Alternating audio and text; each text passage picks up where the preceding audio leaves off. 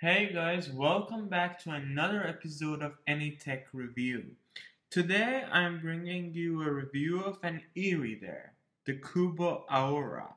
Well, you might be asking why would you review an e-reader in the days of iPads and tablets?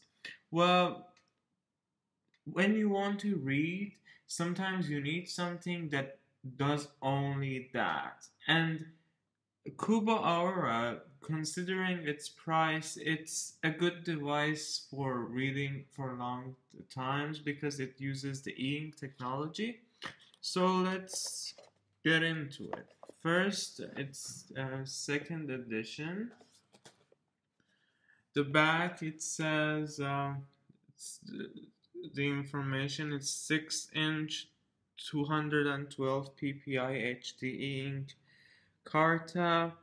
The battery life is up to 1 month, which is another good thing regarding this device. It has 4 gigabytes of onboard storage, and unfortunately, it does not take SD cards, which is something that you might want.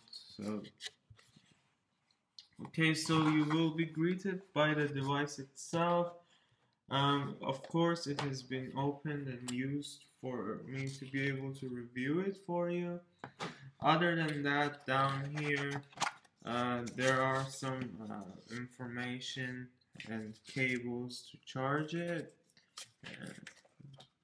Yeah, USB to mini USB, to micro USB, and all the papers. So now the device itself. It has a nice finish to it. The back is it doesn't slip easily. So let's turn it on. So it turns on the last book that it was showing. I'll take it back to the home page.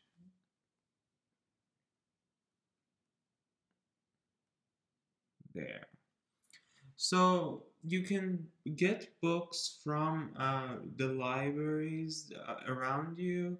You can buy books from Kobo's store, which is around here, and you can load your own books to it using if you have a PDF, just load it with USB, or if it's an EPUB, you can also load it on this device. It syncs via internet so that you can read the books that you are reading on this device on other devices such as iPads with the Kobo app, but it will know where you are and it will start there. So now a little bit about the device itself. As you can see, it shows me the recent books and PDFs I've been reading. Then there is a browser which is on a beta mode, so it's not the best of its kind. And to be honest, the touch sensitivity of this device is not that good.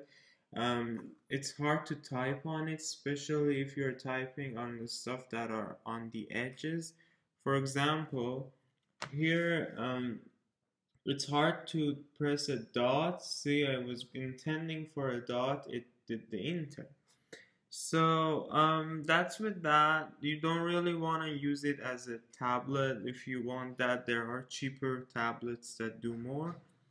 But as a device that is solely for reading, it is a good device, and the battery life is the main selling feature alongside with the ability to read it without it hurting your eye. And one last thing, if you want to read it during night, it has a light that by just going like that, I'm not sure if you can figure it out in camera.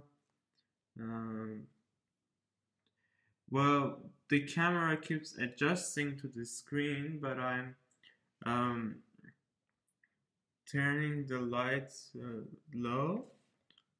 You can do it from here. Okay, there.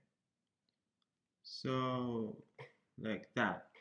And the good thing about this device is that it actually allows you to reduce the light to 0%, which means it's completely off, which some other devices, for example, Kindle Paperwhite, which is a competitor to this device, does not do that. That goes to 1%, so you still have light.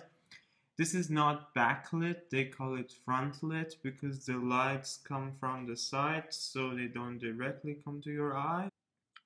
So, as the device itself, you can get the measurements. It's not that thin considering the newest iPads available, and it's not as light as it sounds. But so this is the device itself, the sides, the other side. You have a micro USB port here, and that's the only port you have. And then over here, this is the button that is the power button, also sleep button. It can put the device to sleep. Also, they sell a cover for this, which is a sleep cover, which I will review next week. So please stay tuned for that. If you like this video, please give it a thumbs up. If you want to see more, please subscribe, and thanks for watching.